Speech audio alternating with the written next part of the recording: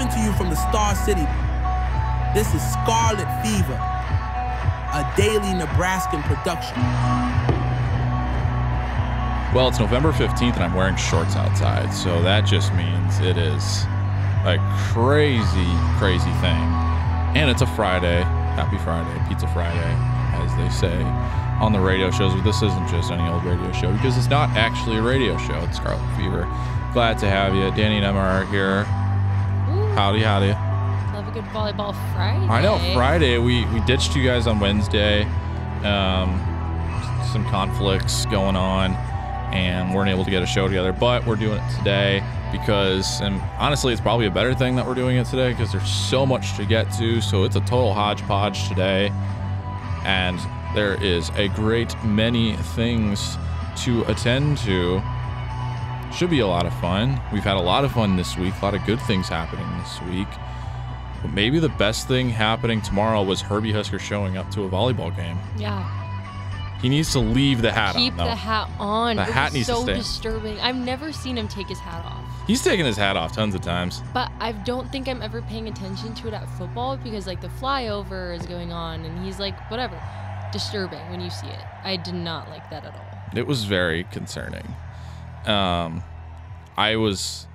didn't like it one bit. Because it just looks so unnatural. No. But Herbie Husker did show up to a volleyball game yesterday. That was pretty fun. We'll see if he shows up again on Saturday. Speaking of volleyball, there was a volleyball game last night. There was. Nebraska and Minnesota 2v16 in the Broken Chair rivalry, and the Broken Chair is coming back to Lincoln. Woo. After the Minnesota football team took it in August of 2023. It was quite a game. 3-1 Nebraska wins in 4 sets. Man, I was right again. I said that was going to be a 4-setter, and sure enough, that's what it is. But first things first, huge storyline from yesterday that finally is getting the due diligence that it deserves is Berg Riley.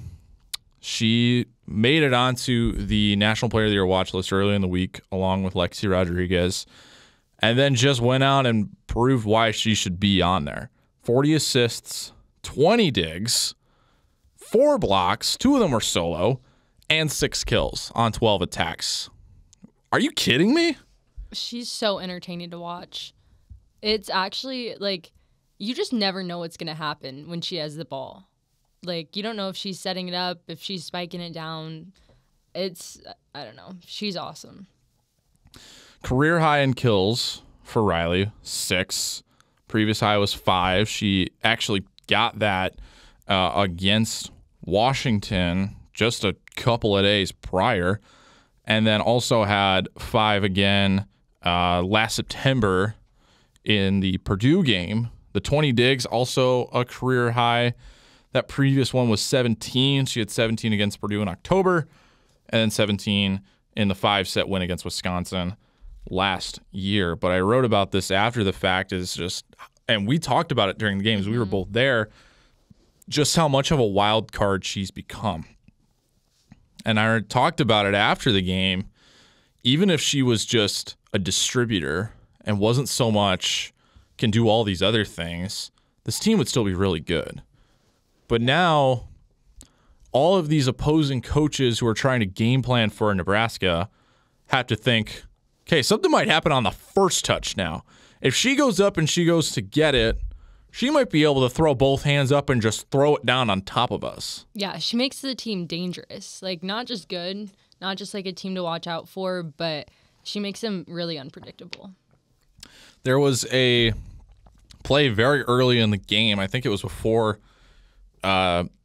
even 10 points were scored, where Olivia Mauk had a really poor reception from a serve, and it started going over towards the left pin side. So this was first set. Nebraska's on the left side of the court, and Riley goes running towards the scorer's table. So the left pin spot where like Murray and Landfair and Beeson would be playing. And Riley goes over there, and it looks like she's going to try and set someone up from that spot, but instead she just puts both hands up and just boom, throws it down into no man's land. Nobody's around it. Sends the place into a frenzy. Yeah, no, Devaney was loud throughout the whole game, but especially when she was making those plays, you can tell that the crowd loves to see it. I mean, good luck preparing for her now. You can't. It's not even fair how well she has just continued to flourish. These are all things that you're just not expecting. And 2 solo blocks itself, 4 that she gets credited for, she's everywhere. And the crazy thing is that she's about 2-3 inches shorter than the middles. Rebecca, Alec, Andy Jackson, they're about 6'3". Riley's 6 foot 6'1", depends on the day. But she's getting up there and stuffing herself. Yeah. And Andy Jackson and all of them, they love to see it. Like, I love when they are so supportive of each other, and you can just tell they're excited that their teammates are out there doing and showing everybody what they can do. And Andy was saying after the game how she was just going so crazy over one of the stuffs that she wasn't even paying attention to the next point starting. Yeah, it's incredible. It's quite the trend that has started to show up, is just how much the setter's getting involved. And it's not something that you see all the time. This is one of those rare breeds of players. And this goes back into some of her high school playing days because she was an outside. So she has all of this versatility that she knows how to use because her sister set her up in high school. When she played club, she was a setter. Obviously, that's how she got to be the setter that she is now. But she's enveloping all of these other characteristics that your typical outside would be bringing. She's able to manipulate the ball how she needs to when she's in those tough positions. She can get up and block. That is one of the things that outside hitters need to do, is be able to put the block up and get the hands in the right position. And she's digging balls left and right. If anything, that's the biggest jump that we've seen from a year ago. And that's not to say that her defense last year wasn't good, but it's just continued to grow as the season's gone along. And having a 40-20 game is incredible. Yeah, and I really think it's a lot of credit to her because she's not just focusing on one aspect of the game. She's not just focusing on setting. Now she's adding in the digs, she's adding in the kills, the blocks. Like, she's adding in so many other elements that she has to focus on and be aware of those opportunities throughout the game. Speaking of defense, continued to show itself yesterday. 12 blocks for the team.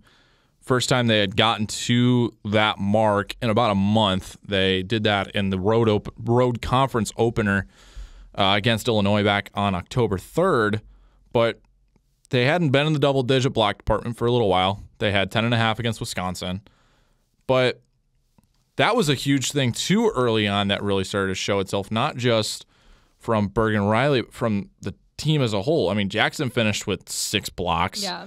Alec and Beeson both had 4.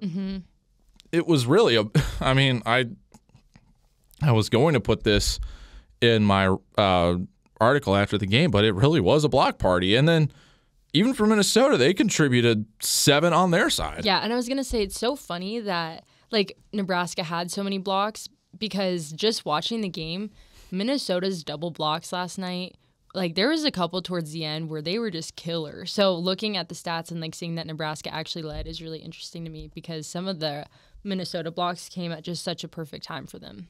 Yeah, while they only had 7 for the game, they just continued to accumulate as the game went along. They had 2 each in the second, third, and fourth sets, which definitely helped their case. But the block itself was really good because they were getting a lot of balls that were going slow after the tip and allowing for some very nice digs. Alex Acevedo got a lot of those. She also finished with 20 digs. And then there was another player from Minnesota, I think, that also had 20 digs as well. But 19 digs for Harper Murray last night. That's a new career high for her. Lexi Rodriguez is getting ever closer to breaking the record. I think she's under 150 now. Which is insane. She's 143 is that number. She's getting close. She is. Yeah. I think it's it's obviously going to take some postseason play for 1,000. that to get broken. Mm-hmm. But there's 5 games left in the regular season. 2 home games, 3 road games. Yeah. You add that, if Nebraska were to make the title game again, win or lose, that's about 11 games left that she has. That at maximum, 11 games left that she has to be able to break that record. She has a lot of opportunity. But she needs to average about 10, 11 a game. Yeah, and the hard part is a lot of teams, I feel like, try to avoid hitting to her because she is she's just a powerhouse when it comes to getting those digs and those receptions. So I feel like that could also kind of hinder that. But she still gets 16 like last night. So. And the crazy thing about that, too, is Nebraska finished with 82 for the game in 4 sets. The attacks were insane. Minnesota finished with 169. Nebraska finished with 166. Balls were flying all over the court. And while the attack errors were not like super elevated, when you're only getting 50 kills on 170 swings, obviously there's going to be some room for improvement there when you're not finding the floor as often as you want. Yeah. So, I mean, Nebraska held Minnesota to 130, but even after the game, they were like, we hit under 200. It's not where we want to be. But as they've been saying all year, gritty over pretty, and that's exactly what happened. Yeah, eventually, obviously you always want to play the perfect game, but sometimes you just have to take the win, and that's what they're down to at this point as they're nearing the end of Big Ten play. They took the win, but I think they also took advantage of the fact that Minnesota was also on that Pacific road trip with them. Minnesota started off slow. They did start off really slow, but they lost the previous 2 games. They played Washington first and then Oregon. Washington, by, if you want to use rankings because Washington is ranked, they upset Minnesota 3-1, and then the Golden Gophers got swept by Oregon 3-0. Yeah. Whereas Nebraska swept both of them. So Minnesota was already coming in on their heels, and you could just see how deflated they were after that first set when they got absolutely blown up 25-12. It looked like it was going to be a slaughterhouse. Yeah. After that first set. Yeah, and I think if you just watched the first set on TV or you left Devaney after the first set, I think you would have been really surprised that it went to 4 because I hope nobody left after the first set. No, I would hope not either. But yeah, 25-12 in that first set. I was like, man, it's going to be a quick night here in Devaney. That's what I was thinking too. It was not, but that's okay. But even in the back of my head, I was like, all right, Minnesota's a good team. They've always been a good team. They know how to battle back from adversity. This is nothing new for them. And sure enough, they did. Those second and third sets. Especially the second set looked a lot better for Minnesota. And they came out with a different energy, I think, from the short intermission, the 3-minute intermission. Yeah. And you could tell something had just, the flip had switched. Or like, wow, we just got our butts kicked in the first set. We need to change things. We need to change it quickly or else we are going to get run out of the building. Yeah. And one thing about Minnesota is they're a loud team. Like, Nebraska has a lot of energy, like, after points, and they hype each other up. The team, like, on the sideline, they hype each other up, like, all of that. They have their celebrations. But Minnesota, even up at press row, you can hear them the entire time yelling at each other, talking to each other. So I definitely feel like that picked up in the later sets, too. Yeah, I think it was the libero who was just screaming for no reason, and I'm looking over to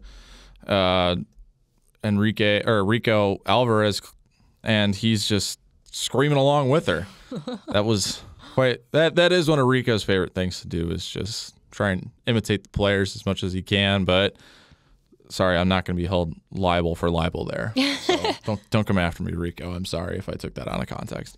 But it was they brought a lot of energy, and they had to. Yeah. Because the home fans brought a lot of it too. They did. They were loud too. Yeah, it was interesting because that's just not what I'm used to with Nebraska during plays. Like, you get the after, like I said. But during, they're like, you hear every once in a while, but most of the time they're pretty like, they just know where to go. I feel like they can just read each other, whereas Minnesota's very vocal. They are. And another thing to get to, don't mean to get off of that, but a couple more things we got to definitely bring up. Taylor Landfair finished second in kills for the night. But on the other side of that, 9 errors on 45 swings. Yeah. The 45 swings part is interesting to look at. Registering more swings than Merritt Beeson did, I think, is also something to keep an eye out for. But there's two sides to this coin here. First of all, this is the 4th time in the last 5 games that Landfair has had 10 or more kills. So there's progress coming. We're seeing sort of that, like what she could be, like we've talked about, but we're starting to see, and I think this is why John Cook left her in there, because as usually when she's been starting to get towards that watermark of 0 for your hit percentage, that's when he starts to get a little antsy. But he left her in there. Said after the game that he was trying to let her work things out. I mean, she had a good road trip. Yeah, there's no doubt about it. She played well. The Northwestern game, she had a bit of an off day, but they were trying to get everybody in there to begin with, so things were already a little different from what they would normally were, as they were gearing up to go to Eugene, Oregon for a conference game. Still sounds really weird, but we're starting to see some more consistent production when it comes to the kill numbers, which is a good thing. But something that I've been really critical about with Taylor Landfair this year is she has been heavily reliant on soft touches. Yeah, she likes to kind of tap it over, and John Cook has definitely expressed that he does not like when his players do that very often. There's some players that can get away with it. Harper Murray's gotten really good at it. Yeah. But she knows use sparingly. Right. She knows when to use it. And that comes with the experience. And I don't really remember, and pardon my ignorance, but I don't really remember Landfair doing a ton of that at Minnesota. She was a hard attacker, and she still can whip the arm back and slam to the ground really hard. Yeah. Like clearly that's something that she can still do. But for whatever reason, she's not doing it as often as you would like her to do. Yeah, and I don't know, the soft touches, like you said, they're just never in the, like Harper does it when they're needed. But when Taylor does it, it's like right into a block. And it's like, okay, well maybe like let's hit through it. I don't know. It just never seems. It was especially something that I paid attention to in the Wisconsin game. And it was something that was pointed out on the TV game on Big Ten Network when I was watching it, is just how frequently she was going for those soft touches. We know she can hit it hard. And I like how you brought up oftentimes she's hitting it into a block. She tries to like push it over the block. But it goes right in. And sometimes, a lot of times it does.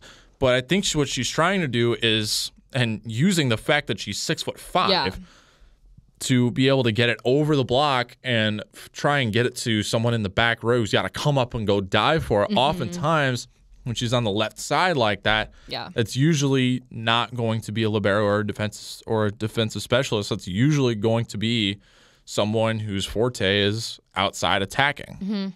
Yeah, and that makes me wonder if it is something like she's been practicing. I don't know, because she does it a lot. But so I'm like, is it something that she's been like working on trying to get it just over, but we just haven't seen it go over a lot? Another thing too that I think is worth bringing up is Andy Jackson on offense. The defense has incrementally improved since she had to sit out for a couple games with an injury. Those first 2 games back, I remember talking about it on this show that the blocking in her first game back was not good. Some of that's just because got a lower body injury. Yeah, it's hard to get up. Hard to get up. Makes sense. Had 6 blocks yesterday, so progress is being made. But I'm starting to think the teams are starting to figure out her attack. 17 swings and only 9 of them have found the floor. Did have an attacker as well. I believe that was a long ball. But usually that margin for her is not as wide as it was last night. I mean, 8 misses, comparing that to like Murray and Landfair, I mean, that's not really much, but she's not taking as many swings as the pin hitters are. A lot of times it's coming on slides or on those quick flips from Riley, and she's trying to get it over the middle, emulating a back row attack. So I'm wondering if some teams are starting to figure out her MO. Yeah, I'm also wondering if it's just part of like, and I don't know how much this plays a part, but just getting closer to the end of the season and teams have had a lot more time to prepare and look at that film and kind of just know what to expect when it comes to players. And obviously that's not all of them, but that's why I do think going back to Bergen, like I think that's why she's such a good part, because while teams might be figuring out pieces like Jackson, Murray, Beeson, whoever, I think Riley's going to be one of those where you can never really figure out. And I'm starting to think that this is, maybe I'm going out on a limb, but Beeson's having a down year. Yeah. It has not been the year that she's probably wanted. And I mean, she's one of the leaders of this team. There's no doubt about that. Yeah. Without a doubt. But she's not someone that we've talked about enough in a positive light this year. And some of that, I think some of her spotlight from a year ago has been stolen a little bit by implementing more of the middles into the offense, and the fact that she's not a 6 rotation piece now, because you're kind of have an embarrassment of riches with your defensive specialist. Nebraska usually has 2 out there at all times. Yeah. And while side note, I think we're starting to see the 3 DS lineup is starting to fade to black a little bit. Yeah. I don't think it's totally out of the playbook, but I think we're starting to see less and less of it. But almost always there's 2 out there. It's either Lexi and Laney or Lexi and Olivia. Every so often it's just Laney out there. And usually it's just Lexi out there. But when they're putting 2 out there, then you're sacrificing one of your attackers, and usually it's Beeson, which I think is very interesting. Yeah, I think it's interesting, and I definitely think that plays a part in her low numbers. But also, I don't know. They just haven't been falling as easily for her this year, and I'm not really sure why that is. Like, even when she is out there and her time isn't being kind of sacrificed, I don't know why that is. It's very interesting why this has been the case this year. Statistically speaking, it has been a down year for her. The leadership clearly is still there. Like, that has not wavered. And I'm sure it's a mental battle for her to get through it. But it's a little perplexing this deep into the season that we're not seeing more of these bigger offensive numbers, particularly in the kill department, because that's what she was doing so well last year. She was the go-to. Yeah. And, I mean, you look at the statistical numbers. I mean, her season high is 22 against Purdue. That's great, but on 54 swings, and it was a 5-setter. Yeah. And then most of these larger numbers, I mean, she had 16 against Michigan, but 15 against Arizona State, non-con. Creighton, non-con, that was 14. She had 13 against Ohio State and Illinois. That was in a 6-day span, and they were trying to feed her a little bit more. 11 against Kentucky, and you just keep going down the line. It starts to shrink more and more, and this is just not where she was a season ago. I mean, we were consistently seeing 17s, 18s, 19s last year. Huge numbers that she was putting up.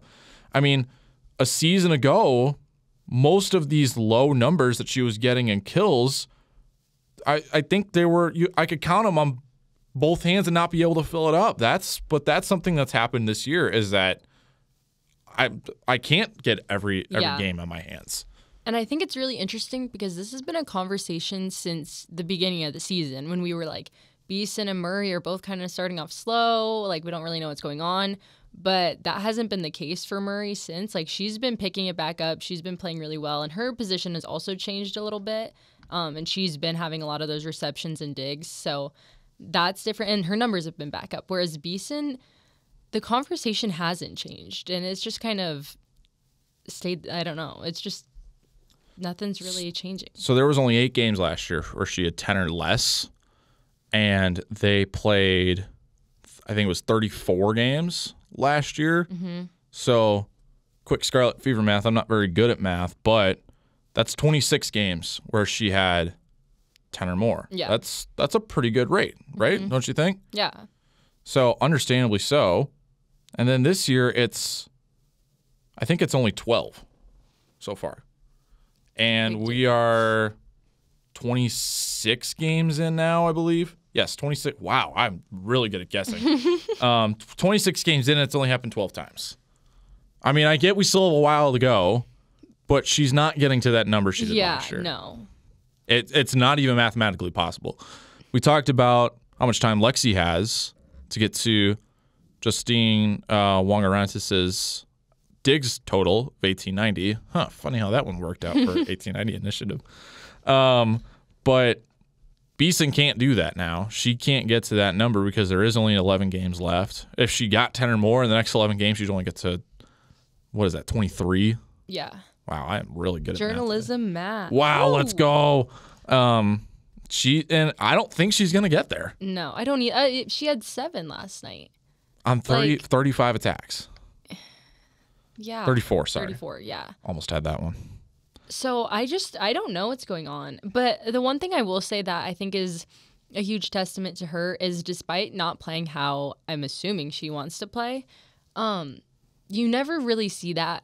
Like you know she's dealing with it inwardly, but that doesn't affect her position on the team. That doesn't impact her like excitement for her other teammates when they're doing good things. Like that leadership hasn't wavered, and I think that's a really big compliment to her because that's hard to do. If you're not playing well, it's hard to be positive and it's hard to remain in that leadership position when other people are doing better than you. And here's another tidbit for you.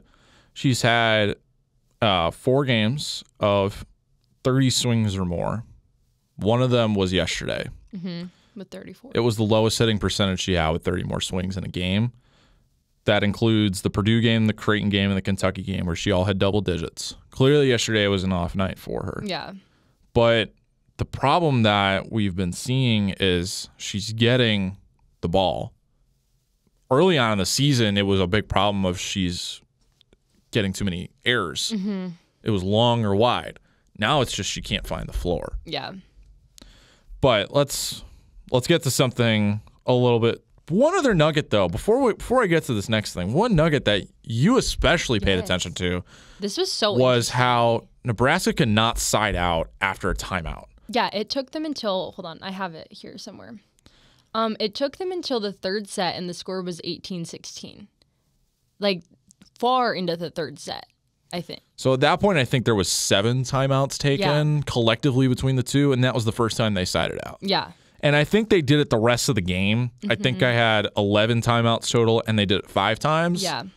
So they improved halfway through the third and then the rest of the fourth set.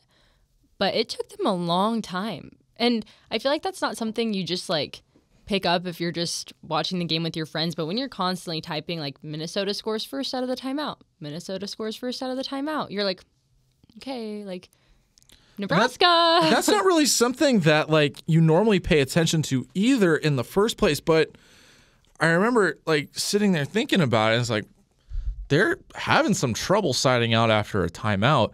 And I don't remember this previously being an issue. Usually when it comes to siding out issues, it's on set points or match points. Because whatever we've talked about a lot. Because whatever reason, nothing can be easy for them. When it comes to trying to put the finishing touches on it, it's like, no, we have to take the hard road to get to 25.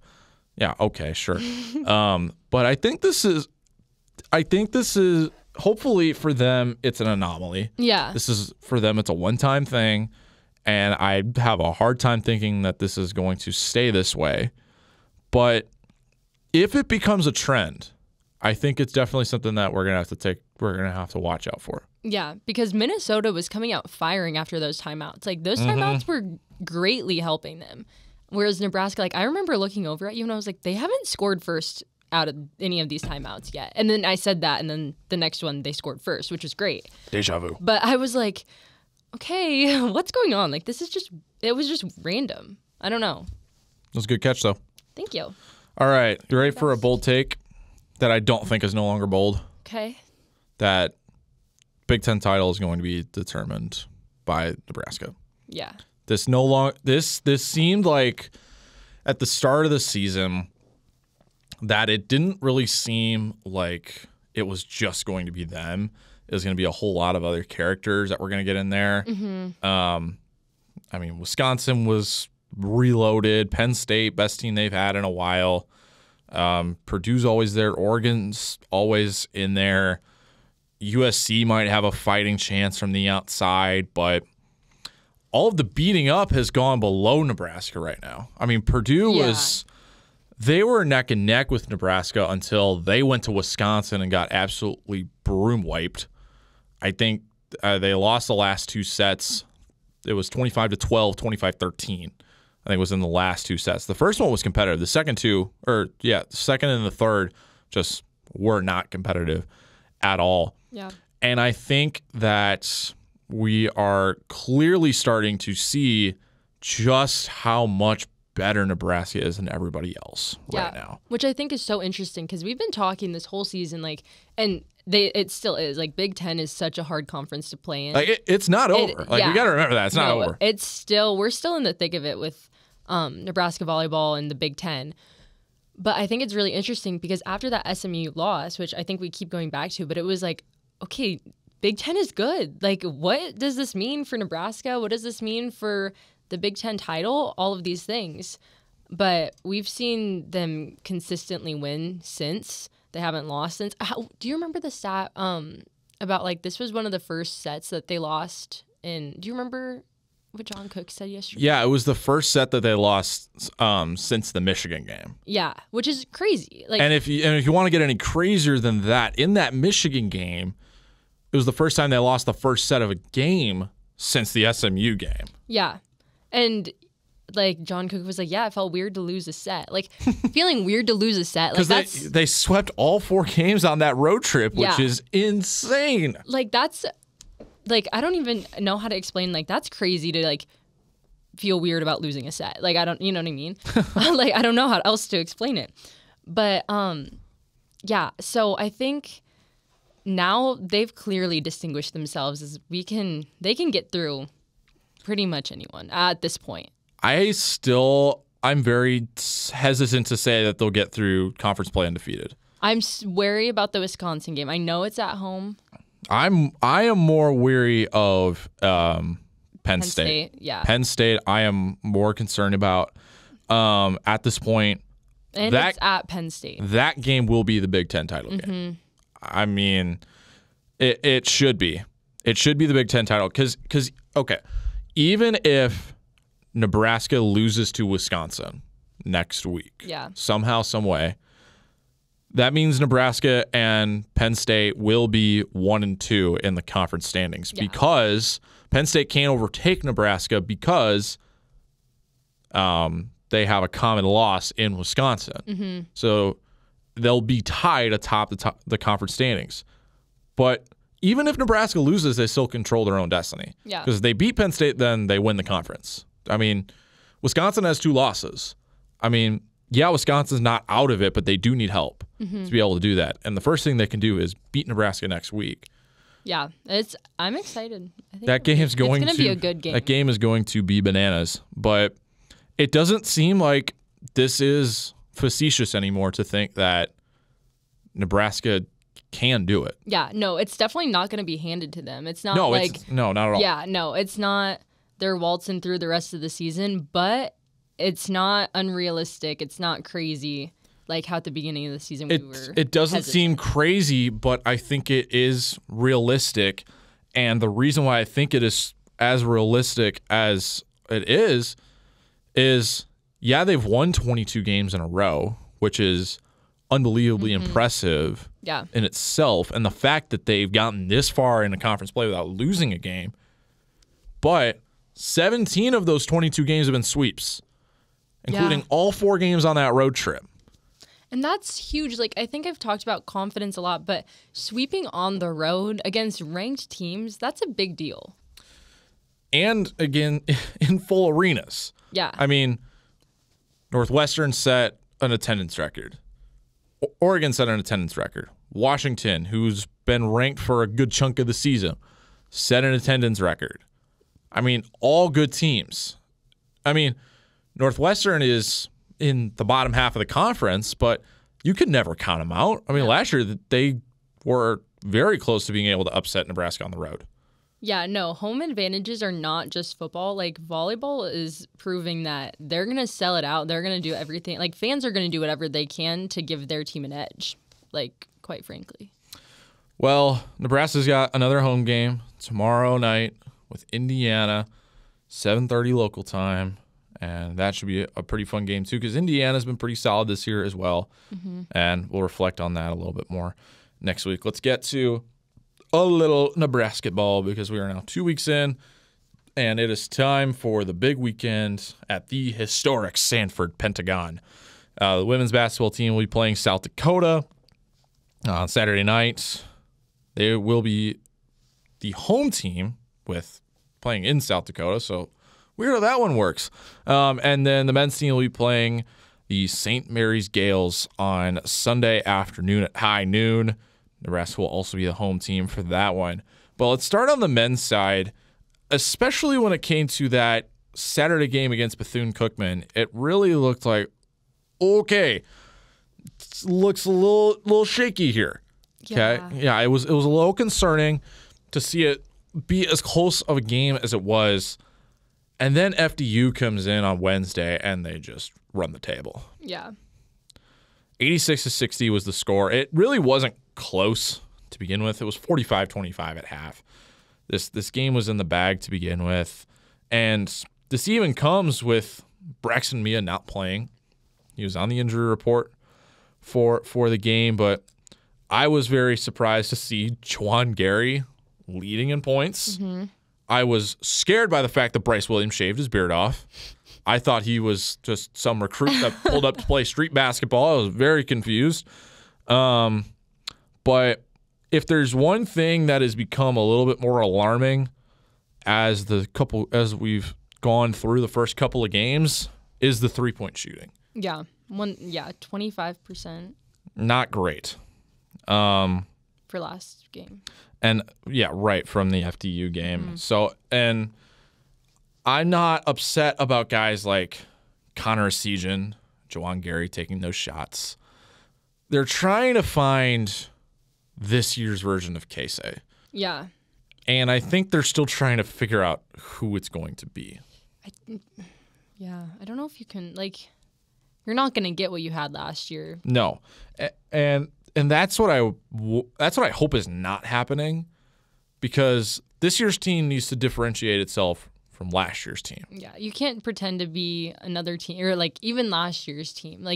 You're a different person this year, even if you played for Nebraska last year. So I was pretty pleased with how Berke Buchenschel played on Wednesday as well, stepping in for Mia, 7 boards. Led the team in that department. Everyone was grabbing boards. That's for sure. So that was pretty impressive. Gavin Griffiths, once again, banging threes off the bench. I think that's the role he's going to be playing this year. If you want an equivalent to that, Gavin Griffiths is going to be your Logan Nisley, which we'll get to the women's team in a couple of minutes. But I think that's the role he's going to be, is to try to provide that spark off the bench. And Aaron Eulis, finally getting some chances to play. He picks up 8 points as well. He played very well.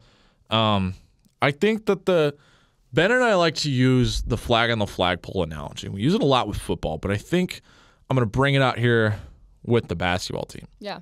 Despite them going 2-0, I think that the flag was about a third of the way up. Yeah, that's I'd say about a third of the way up. I think we're bringing it back down a couple of rungs now. Yeah, I agree with that. It's not time to panic. No, it's not time to panic. 3 games in, 3-0. Right. And if Nebraska can be competitive against St. Mary's and Creighton over the next week and stay in the games, even if they lose both of them. Yeah, they have to be competitive. If they're getting blown out, that's a problem. Yeah. But if it's a 5-point game, the final score, that considering how it started and the expectations that this team came into the season with, then okay, fine. Yeah. Am I going to be happy about it? No. A loss is a loss, but if you can keep it close, then I don't think that flag goes up too much. This is going to be a tough stretch that they're going through early in the season where they're still trying to find their identity with, I'll use Bigelow's analogy again, a bunch of strangers coming into play, pick up basketball in the schoolyard. That's what it is right now until they get probably 6-7 games under their belt. They're still trying to take a second. They're still trying to figure it out. It's a lot. They bring in a lot of guys who are good in their own right, and they got to learn to play with everybody else. Yeah. I mean, you're bringing in players from across the country. I mean, Williams and Gary are your starters, but Asian comes from Wisconsin. Buchenschel comes from the West Coast, and Raleigh Worcester comes from Utah. Yeah, I think that's something that's really hard about getting players from other schools and like in any sport. But every team and every coach has their own ideals. They have their own way of coaching. So I think it's really hard when you bring all of these players in and then try to force them under your own ideals, your own standards. I think it's hard to get used to. Sorry, I was blanking on where Burke came from. It was from UCLA. I don't know why I couldn't think of it off the top of my head. But he comes from UCLA, strong brand of basketball there, but your role players are not exactly guys that played a ton last year. Even Aaron Eulis, he couldn't play at all last year. Going out there and getting a solid 20 minutes. Gavin Griffiths coming from Rutgers. Like, you got guys coming from all over the place, and they got to learn how to play with the people that have already been here. Yeah, it's hard. I think that this game against St. Mary's on Sunday is going to tell us a lot. It's basically going to be a Nebraska home game, even though it's going to be in Sioux Falls. But this is the best competition they will have faced this year. Yeah. I mean, even though St. Mary's is not ranked at the moment, they're a really good regular season team. Yeah. They don't fare too well in the playoffs, but they are really good in the regular season. They love to upset Gonzaga. Happens all the time. There's a reason that St. Mary's is either 1 or 2 in the West Coast Conference tournament at the end of the season. They're good. Yeah. So, and then Creighton's always good. So they're gonna that's gonna be a tough one. And it's like home state rivalry. Well, it'll be all Creighton fans. Yeah. Oh yeah, but like still like the competition between the teams though. Like, right, yeah. All right. Let's flip things over to the women's side real quick as they will go play South Dakota on Saturday night, but they played Southern University on Tuesday. Huge win there, 84-58. That was a very good game to see. Alexis Markowski leading in points after a slow day against Southeastern Louisiana. She puts up 22, makes a couple of threes as well. Yeah. Hadn't taken a three all year until Tuesday night. She made 2 of them, in fact, actually. Wouldn't you know about that? Natalie Potts with another double-double. Her first of the year, 12 rebounds on 17 points. Didn't take a lot from 3, but was still able to work pretty well. And I wrote about it after the game. Just we mentioned how players taking strides, like on the volleyball team with your freshman to your sophomore year. Yeah. Of Nebraska's freshmen on the women's basketball team, so that's Potts, Nisley, Petrie, and I'm definitely missing another one. But of those three, Potts clearly. I mean, she was co-freshman of the year last year. Yeah, so there's a reason for that. She was good last year. She was good last year, but the improvements that she's made is just like, wow. Yeah. It's like when you're good last year, like I feel like we can also talk about Berg and Riley with this because it was like, well, she did amazing last year, but it's like when you're good last year and then people are noticing your improvements your second year, like they're big improvements. Like if you're already good and people are like, wow, she's playing awesome. Like you have to be doing big things for people to notice that, I feel like, because then eventually it's just what's expected out of you. Berde Rimdahl looked really solid again. Another double-digit performance. Didn't really do a lot. She didn't even take a three-point shot, which is not really her game. And Amy Williams talked about it after the game, how like it was a little strange not to see that, but she did very well pulling up from inside the arc, outside the paint, and going with some mid-range shots. But a couple things that I think we need to put on notice here. Britt Prince, another slow game. Didn't play against Southeastern Louisiana. I don't think think she didn't score her first points until the second half. Hasn't made a three-pointer yet. Yeah. Her game is not. She can shoot the three, but it's not her main game. That's not how it was in high school. But she is a three-point threat, and she's basically stepping into Jazz Shelley's role. As Ben said last week, Nebraska still has to find who their Jazz Shelley's going to be because she was the go-to last year. Yeah. Is it going to be Britt Prince? Maybe, because it's got to be someone who's not on your front court. It's got to be someone who's an exterior shooter. When you need a three, that's who you go to. Is it going to be Prince? Maybe. I'd argue right now it's Natalie Potts. Yeah, I would too. I mean, I feel like it's hard. And yeah, we're just 3 games in. Yeah, but. I was going to say it's hard because we're three games in and Prince is a freshman. So it's like, I feel like it's going to take her a second to get warmed up, get into it, and then we'll start to see things flying maybe. But right now I wouldn't go with her because she hasn't made a three. And fortunately for Prince, she's gotten bailed out by her teammates. So she's been afforded the chance to go out there and kind of learn on the job. Which is what you have to do. Right. And I think there's a bit of wiggle room there for Britt Prince, but it'd be nice to see a little bit more out of her to start. I mean, this is someone who's one of your highest recruits that you've ever had in program history. Expectations are high for her. I can't imagine that she's feeling too much of it right now. It's very different from your first 2 football games. Yeah. If you're a freshman phenom, a.k.a. Dylan Raiola. I mean, they're playing some just mid-major schools right now. Yeah. So you have the chance to get yourself going, and that's where I'm a little just a little bit concerned. If this is just her trying to get her feet wet and maybe something's up with the ankle that kept her out last week, I mean, then okay, fine. Yeah. I'll live with it. But if it becomes a trend, then I'd get a little bit concerned because she is such a big part of this team. Yeah, I think it's hard. We don't know everything going on. We don't know injury. We don't know what the plan is. But I would like to see more out of her. And I think that if she is given some more time, she could be really good. But we'll see. We'll see who that Jazz Shelley spot goes to. Another thing, too, to keep an eye on is Allison Widener. She only had 3 points in 15 minutes on Tuesday. Some of it is probably getting her back up to game speed again. I mean, she didn't play for basically a year and a half. Yeah. In actual competition that counted.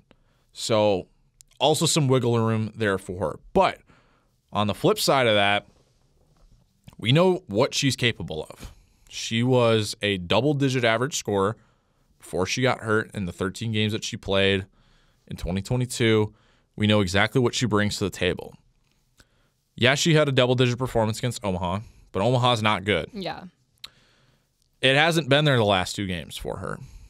I'm not ready to raise the alarm bells yet, and this was one of the things I put in my column after the game. I'm not ready to put the alarm bells on it for her because she doesn't deserve that for everything that she went through. It's hard coming back from injury. There is some grace to be put there that she deserves.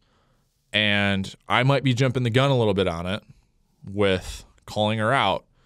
But there's an expectation now. She's one of the leaders. She's a redshirt junior. This is not new for her. Yeah, you've gone through all sorts of things with both of your legs. Yeah. And you were out for a year and a half, basically. But there are expectations there for her. We know and she has expectations for herself. I'm not really sure what her role is going to look like going forward because she's not a ball distributor. That's what Kellen Hake is going to be. And I was a little surprised to see her starting to begin the year. But after 3 games, I can totally understand why she is because she is a good passer. Yeah. Who will take the shots when she needs to. But Widener is a shooter. That's what she was before she got hurt. I really hope that for her sake, that's not what she's becoming, is also a passer, because Nebraska needs more shooters. But if the production's not there, I mean, there are people there clamoring to take a starting spot. Yeah, there's a lot of good players on the team. I think it's important to note, though, that, like, she, like you said, she's definitely putting this pressure on herself, too, because every athlete wants to go out and perform well. Nobody wants to play poorly. So I think it will be interesting after we get a few games in and she gets that rust knocked off. Hopefully she starts playing better and starts putting more up on the board. But I think that if something is not starting to materialize by the time conference play rolls around, which, by the way, there are some games the first weekend, or I think it's the second weekend in December. Yeah, it's coming up. Opening weekend. It is coming. So yeah, things need to be figured out fast. And I'm not ready to. There's no reason to sound the alarm bells yet. No. 3 games in.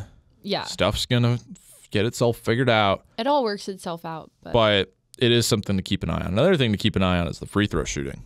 Mm-hmm. They had 34 attempts and only made 25 of them. Not great. Yeah.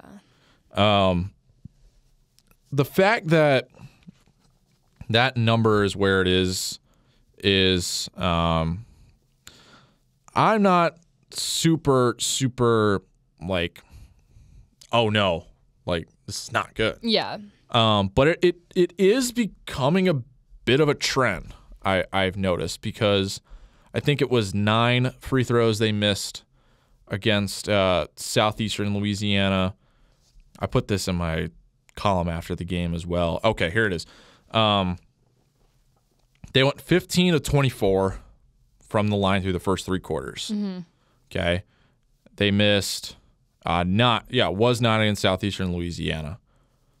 So free throw shooting is we like to equate aces in volleyball to free points. Yeah, I was just thinking this in my head. I was just thinking that is what free throws are yes. in basketball. Mm-hmm. Free points. You're giving up free points. And I was thinking that in my head because I said that so much about volleyball. Look at that. And yes, like free throws, like that's why they're called free. Yeah, they're free points. And I get that you're gonna miss one every once in a while. It's like a kicker in football. Like all of us are like, he should make every one. You're gonna miss one. You're human. You're gonna miss a couple here and there. But I feel like every basketball player will tell you that like free throws you're just expected to make them. Mm-hmm. So to see that number be like where it is really surprising.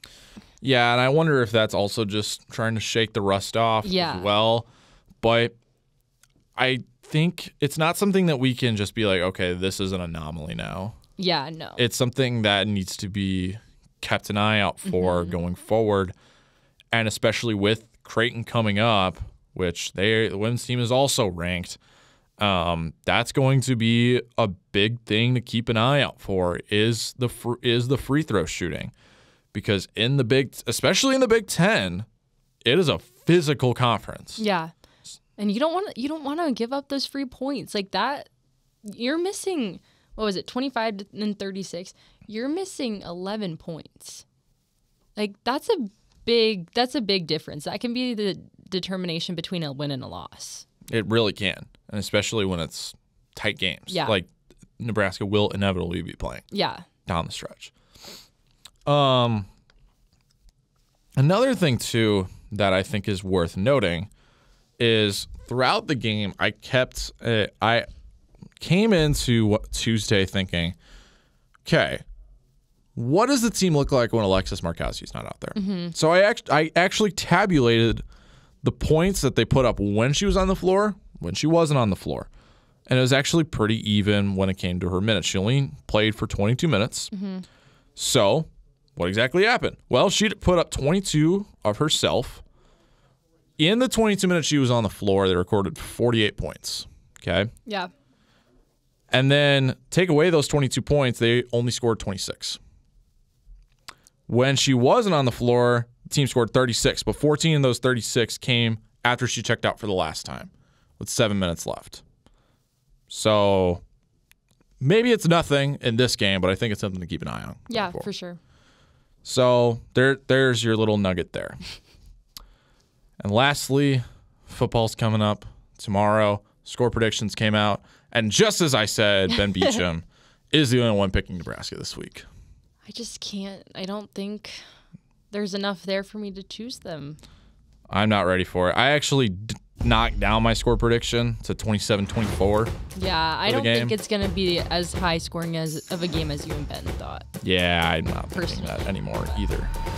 But nonetheless, it's Friday. Let's celebrate. Yeah. It's time for the weekend. Hey. Big week coming up next week, too, as we will have a lot of football, a lot of volleyball stuff. Basketball stuff will be going on next week, too. It's going to be a busy week here for the show, as it's going to be a very chaotic 2 days, next Friday and Saturday, but a fun weekend coming up this weekend. Yeah. Football, both sides of basketball, volleyball as well. Sports seasons are starting to clash.